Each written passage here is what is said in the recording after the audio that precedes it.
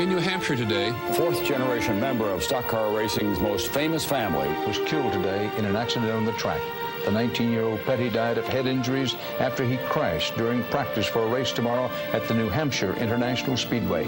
Adam Petty was the son of current driver Kyle Petty, grandson of Richard, and the great-grandson of NASCAR pioneer Lee Petty. I was here in the body shop.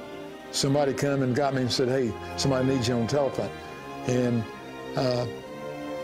Hilton had called and said, Adam just had a terrible accident, said it don't look good.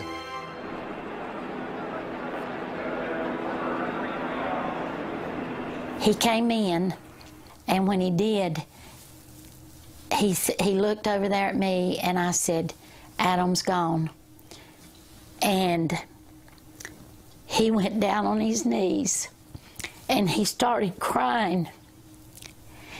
And he said, and he should not have even thought this, but he said, maybe I should have just been a farmer